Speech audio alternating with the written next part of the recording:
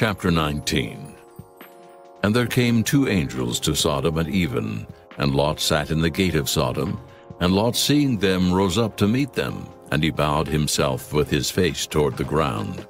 And he said, Behold now, my lords, turn in, I pray you, into your servant's house, and tarry all night, and wash your feet, and ye shall rise up early, and go on your ways. And they said, Nay, but we will abide in the street all night. And he pressed upon them greatly, and they turned in unto him, and entered into his house. And he made them a feast, and did bake unleavened bread, and they did eat.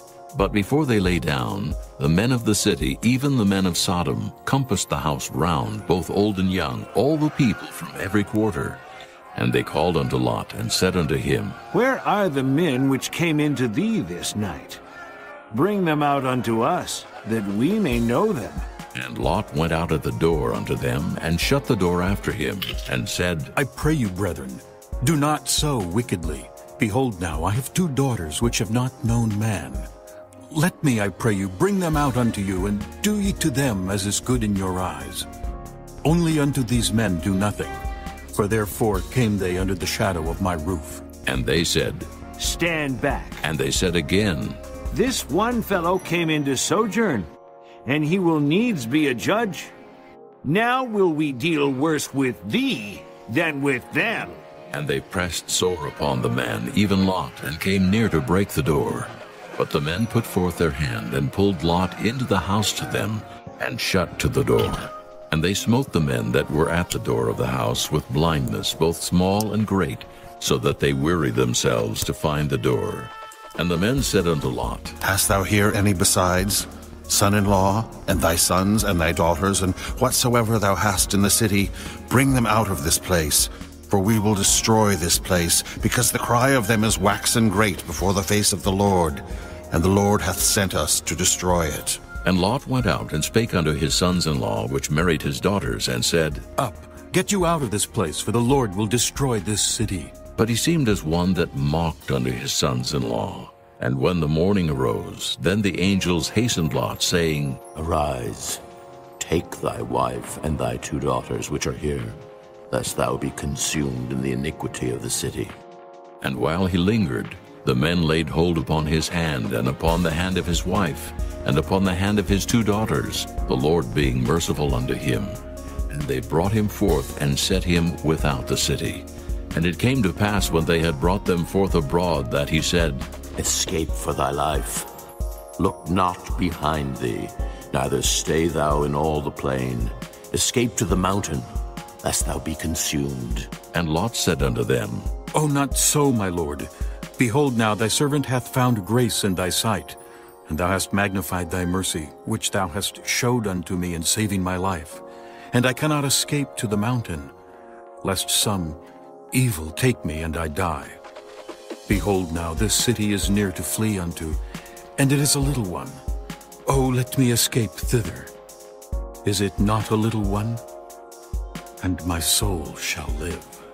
And he said unto him, See, I have accepted thee concerning this thing also, that I will not overthrow this city, for the which thou hast spoken. Haste thee, escape thither, for I cannot do anything till thou be come thither. Therefore the name of the city was called Zoar. The sun was risen upon the earth when Lot entered into Zoar. Then the Lord rained upon Sodom and upon Gomorrah brimstone and fire from the Lord out of heaven. And he overthrew those cities, and all the plain, and all the inhabitants of the cities, and that which grew upon the ground. But his wife looked back from behind him, and she became a pillar of salt. And Abraham gat up early in the morning to the place where he stood before the Lord. And he looked toward Sodom and Gomorrah, and toward all the land of the plain, and beheld, and lo, the smoke of the country went up as the smoke of a furnace. And it came to pass, when God destroyed the cities of the plain, that God remembered Abraham, and sent Lot out of the midst of the overthrow, when he overthrew the cities in the which Lot dwelt. And Lot went up out of Zoar, and dwelt in the mountain, and his two daughters with him, for he feared to dwell in Zoar. And he dwelt in a cave, he and his two daughters. And the firstborn said unto the younger, Our father is old, and there is not a man in the earth to come in unto us after the manner of all the earth. Come, let us make our father drink wine, and we will lie with him, that we may preserve seed of our father. And they made their father drink wine that night. And the firstborn went in and lay with her father, and he perceived not when she lay down, nor when she arose. And it came to pass on the morrow, that the firstborn said unto the younger, Behold, I lay yesternight with my father. Let us make him drink wine this night also. And go thou in, and lie with him, that we may preserve seed of our father. And they made their father drink wine that night also. And the younger arose and lay with him, and he perceived not when she lay down, nor when she arose. Thus were both the daughters of Lot with child by their father.